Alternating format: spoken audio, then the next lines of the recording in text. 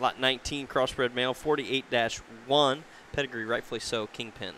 Yeah, the Kingpin sow here would be originated from Heimer, bred it rightfully so to try to get some of our stuff on the top side, and we're in the pedigree and keep some gilts out of there. And I think we did a good job here. I like the way this one's built. He's huge-legged with some muscle, but still has room to expand and grow, and his hock sits in him right. I think this 48-1 is a darn nice pig that has a really bright future. Yeah, earlier endpoint than some, maybe based on frame. I think if you want to push on this one and get him to sometime in late January, early February, I think he could probably do that and do that comfortably. But if you'd like to tap the brakes and sit him till late February, early March, I think he could do that too. But stout featured, good look, flexible, comfortable, square made.